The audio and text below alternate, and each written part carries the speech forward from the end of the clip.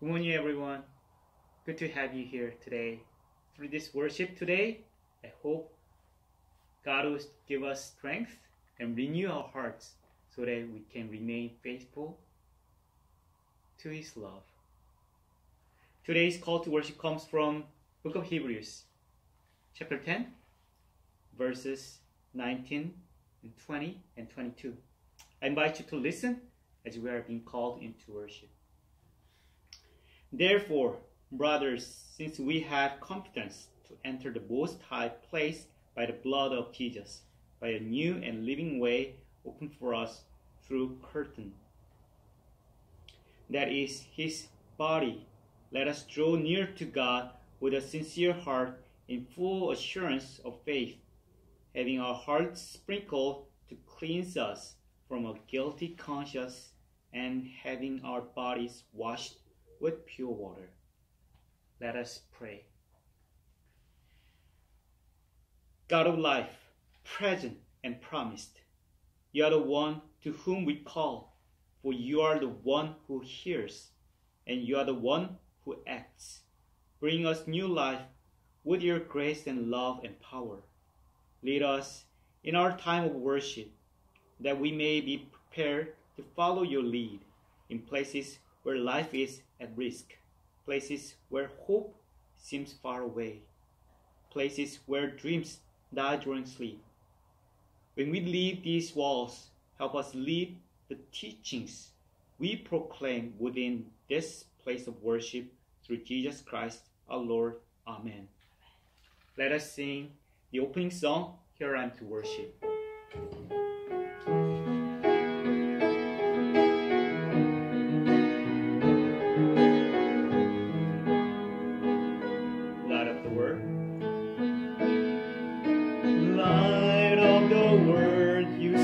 Down into darkness, open my eyes, let me see beauty that make this heart adore you, hope of a life spent with you. Here I'm to worship, here I am to bow down, here I am to say that you're my God, you're altogether lovely, altogether worthy, altogether wonderful to me. King of all days, King of all days, oh so highly exalted, glorious in heaven above. Humbly you came to the earth you created, all for our loves it became poor. So here I am to worship, here I am to bow down, here I am to say that you're my God, you're altogether lovely, altogether worthy, altogether wonderful to me. Amen. Now let us offer a prayer of confession. Let us pray together.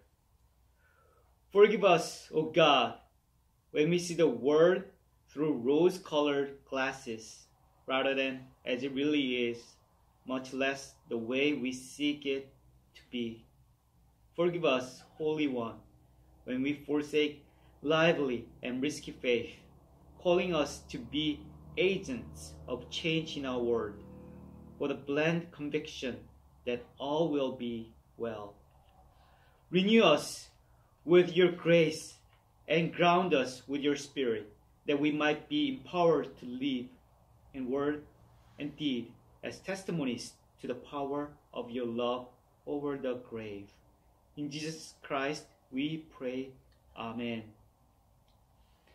Now, let us spend a moment of personal and silent confession. Let's confess in a silence.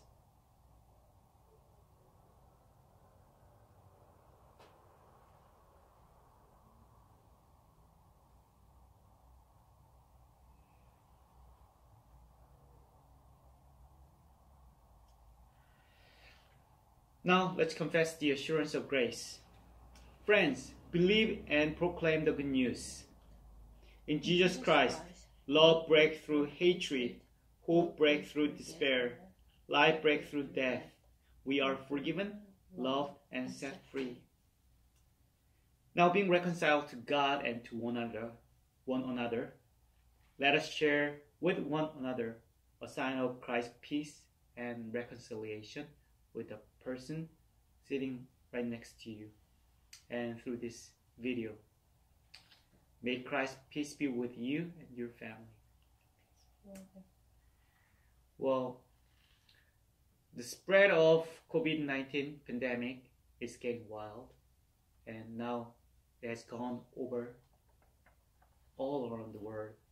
But I pray that God will be with us and keep us safe under His wings so that we'll be comforted and also strengthened. I have a short announcements for the new Bible study that Pastor Jin and I just started last week. It's called the New City Catechism. Please send me text or email, and I will give you a link.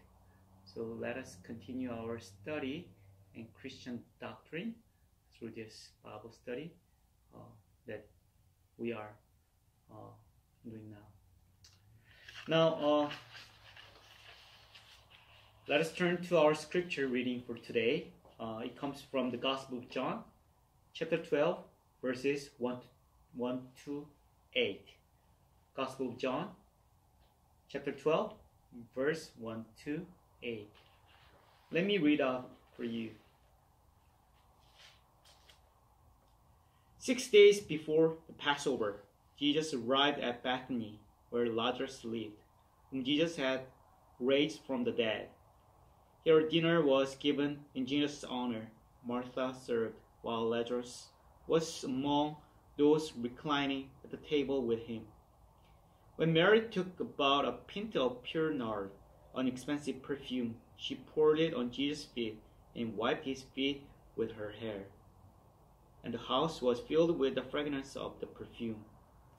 But one of his disciples, Judas Iscariot, who was later to betray him, objected, "Why wasn't this perfume sold and the money given to the poor? It was worth a year's wages." He did not say this because he cared about the poor, but because he was a thief. As a keeper of the money bag, he used to help himself to what was put into it. "Leave her alone," Jesus replied. "It was intended that she should save this perfume for the day of my burial. You will always have the poor among you, but you will not always have me." This is word of the Lord. Thanks be to God. Charles Spurgeon is considered to be one of the greatest preachers from the 19th century. In fact, he is called the Prince among preachers. Even though Spurgeon died over 100 years ago, many people appreciate his sermons and still read them. This is a story of Spurgeon and his wife. They owned chickens and would sell the eggs their chicken laid. They refused to give the eggs away for free. They asked their close relatives and friends to buy their eggs at a reasonable cost. As a result, some people thought the Spurgeons were leading a double life, as devoted people who encourage people to share their resources, and greedy people who do not live up to their word. The Spurgeons humbly accepted their criticism without defending themselves. And only after Mrs. Spurgeon died, the people who criticized them found out the real story behind their behavior.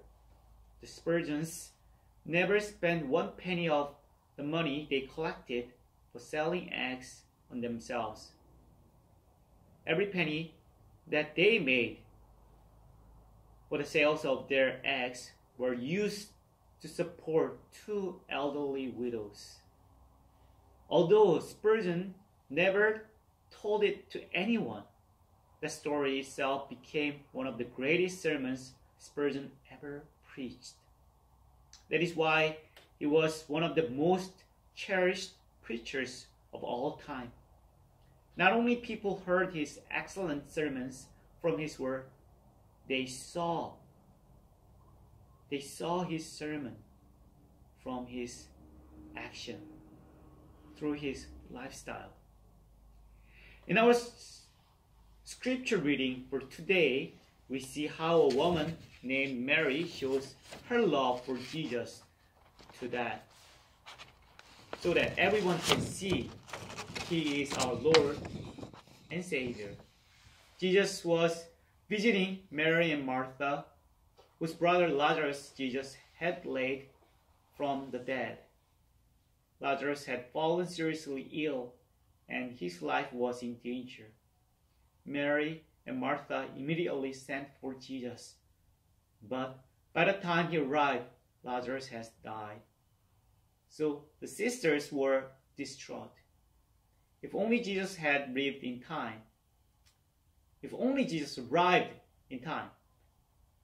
Lazarus would still be alive. But Jesus went to Lazarus' grave and called out him to come out.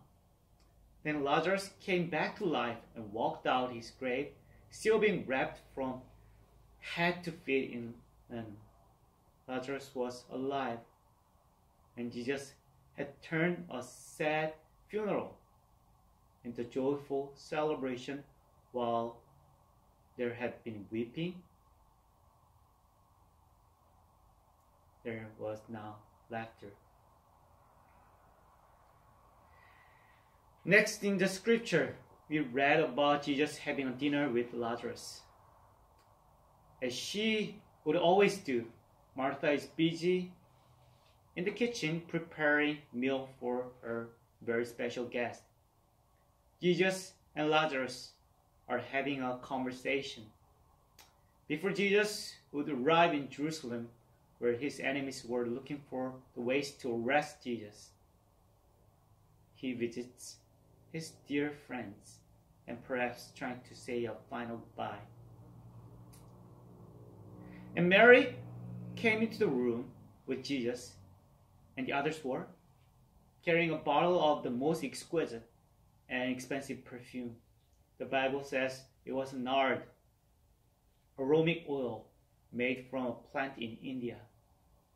It was very expensive. It was not like the perfume we can buy at the store with the cash we have in the pocket. In fact, this perfume was worth about a year's wages. Then the Bible continues the story with what Mary did with that expensive perfume. She knelt before Jesus like a servant girl, not a friend. She poured it on the feet of Jesus. She also dried his feet with her hair, perhaps to spread the nard fragrance of Jesus. We don't know how she got the nard perfume, but it was very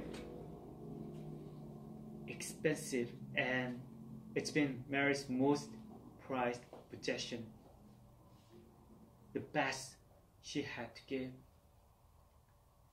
Throughout today's story, we would like to understand what made her pour her life-saving on someone's feet. What made her use such expensive nard oil or perfume when something cheaper would have been replaced? Just to explain briefly, what Mary did was an act of devotion. She wanted to give a very special gift from all of her heart. She wanted to give the best she had, and perhaps the only best thing she had was the bottle of nard perfume. Jesus was a very special person for her. She loved him dearly, and she felt it was the right time to show her heart, so she gave him the best she had. And that is what people do when they are in love, don't they? A husband loves his wife and he wants to give her the best. And it is the same for the wife. When the parents love their child, they want to give the child the best. That reminds our God Father His love towards His children. His love is far more perfect and much greater than ours. Throughout the story of Prodigal Son, we see God's abundant and infinite love for His children. It was the story of God's complete commitment and forgiveness for us. In today's scripture reading, Mary responds to the great love Jesus has shown to her brother Lazarus and to sister Martha. She was to demonstrate her love and devotion to Jesus in a very practical way. We are now just 1 week away from Passion Week, which starts next Sunday. And today's scripture has a special message for us as we draw near to the end of Lenten season. First, what Mary has done for Jesus shows us what true devotion is. Mary's kneeling at Jesus' feet reminded us of the posture of a true servant. Jesus, when he was having a meal with his disciples at Passover night. Out of true love and devotion, he knelt before them and washed their feet. Jesus showed that he came into the world to be our servant. He showed not only his best friends, he not only served his best friends, but the one who would betray him, the one who would deny him, the one who would desert him. That was his extravagant love and true devotion for them. Most of all, Jesus took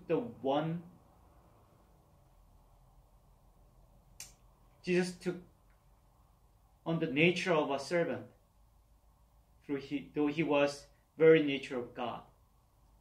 Then he gave his life so that we might gain life.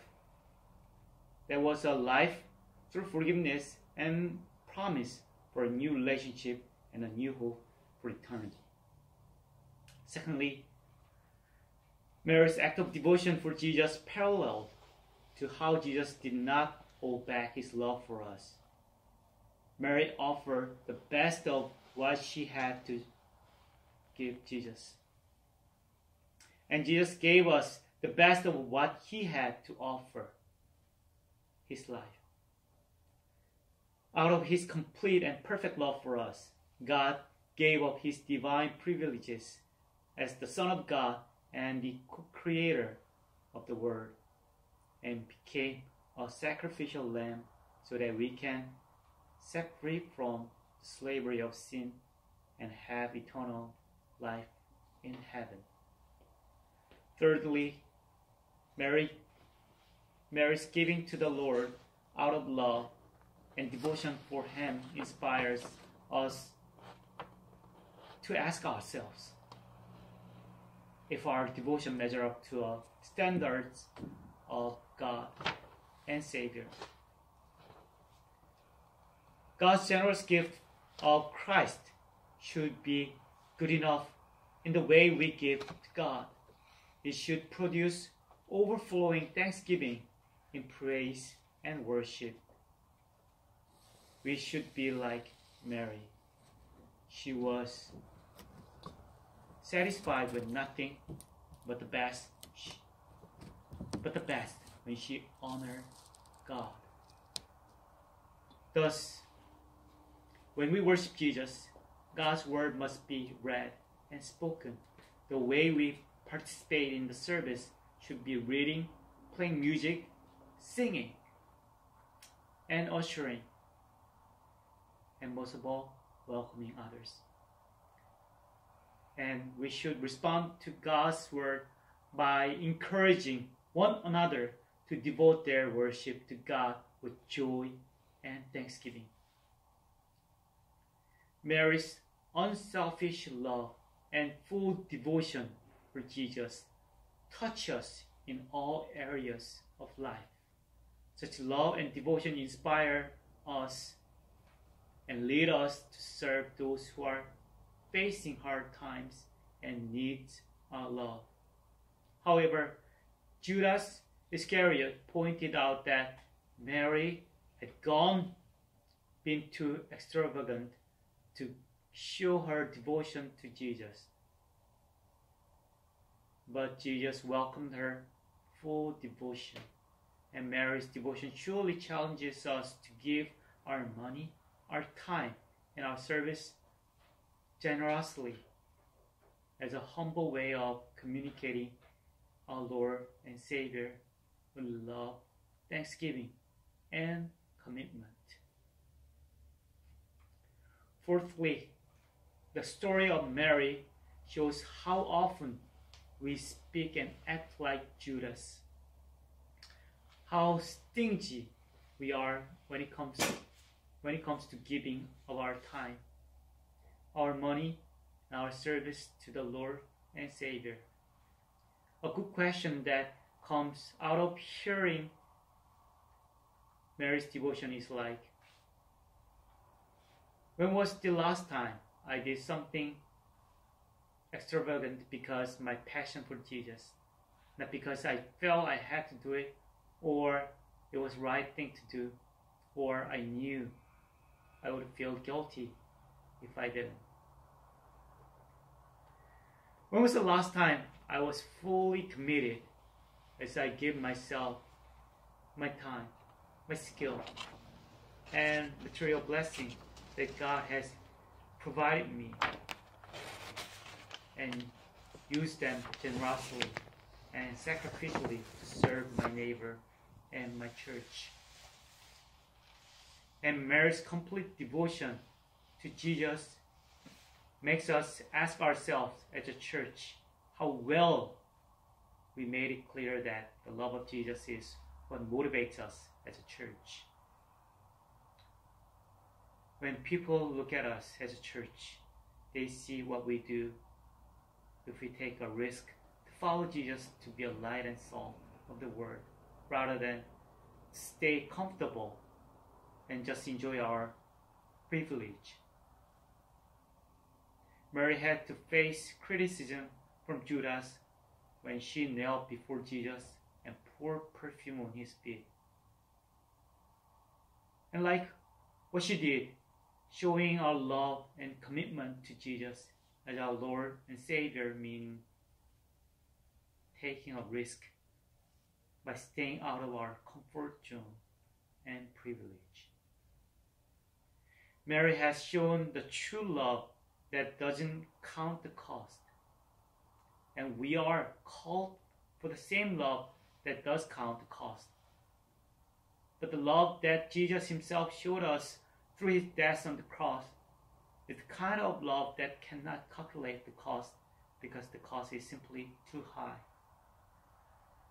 As we are observing the season of Lent,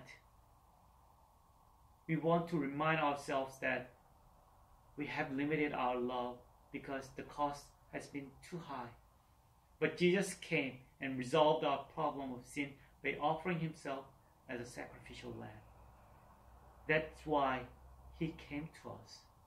He came to forgive us and to give us fresh new start, so that we can give to Jesus to show our love for him. So, what can we give to Jesus to show our love for him?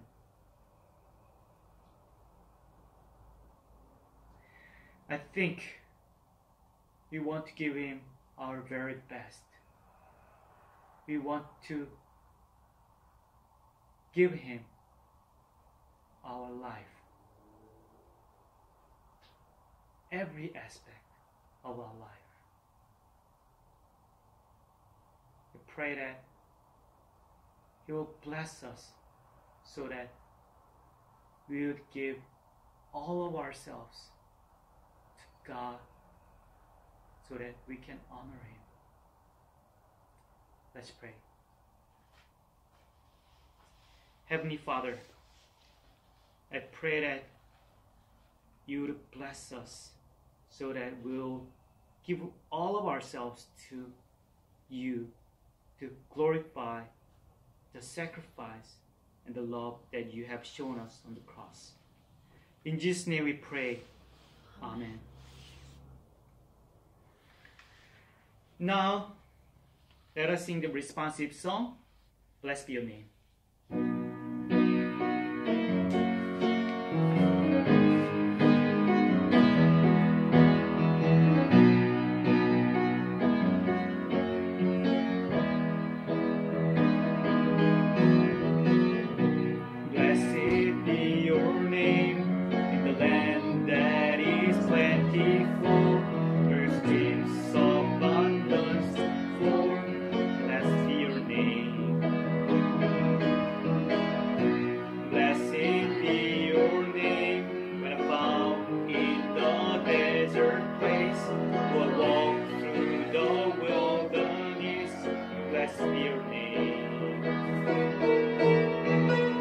Every blessing You pour out, I'll turn back to praise. When the darkness closes in, Lord, still I will say, blessed be Your name, oh the Lord, blessed be Your name. Blessed be the name of the Lord, blessed be Your glorious name. Amen. Now let me close our worship service with a prayer and benediction.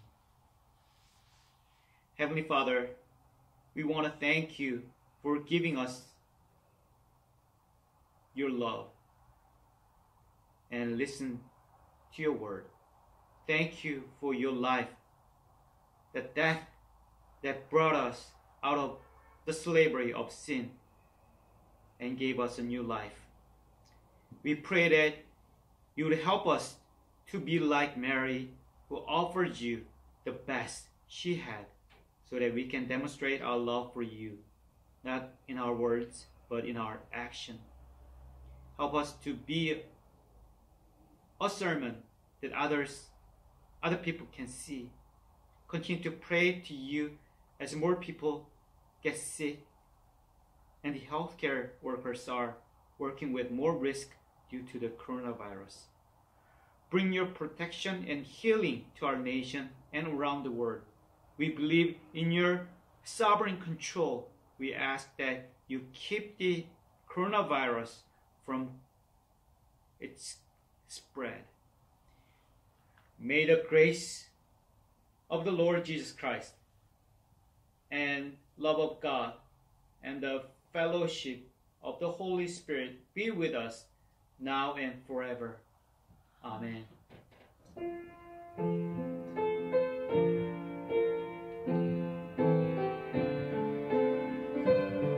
Now the service is dismissed. Have a blessed week.